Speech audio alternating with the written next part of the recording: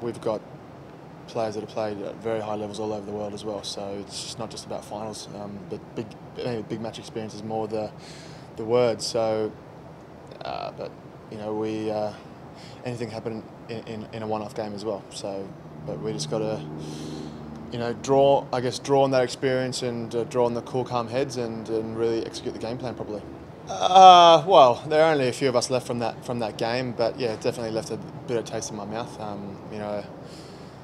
That was a game I felt we were largely in control of, and a game that I truly believe we were winning. We were going to win even in extra time, but it wasn't to be. So yeah, none of us like losing either, and especially in the biggest game of them all for the league. So.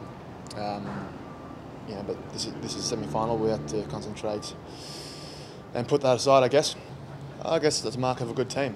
That they can, even when things are going against them, when the clock's running out, that they can still find the goals to win games. So I've got plenty of respect for that.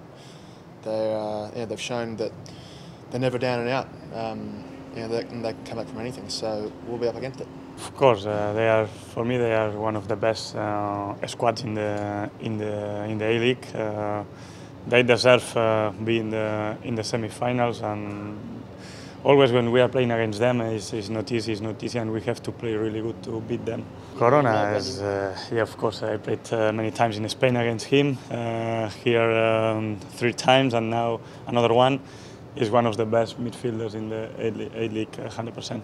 I don't know if one of more dangerous players. I think that, for example, if we leave Corona alone, he can move all game. But for example, McLaren in front is very, very dangerous.